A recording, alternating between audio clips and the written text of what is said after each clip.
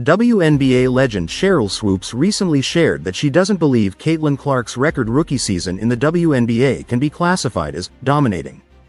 During an appearance on the Gil's Arena podcast, Swoopes admitted that she was mistaken for criticizing Clark earlier this year for her college career.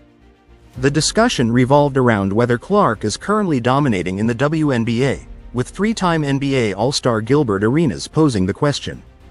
Swoopes expressed her opinion that Clark's performance may not meet the criteria of dominating compared to other players in the league.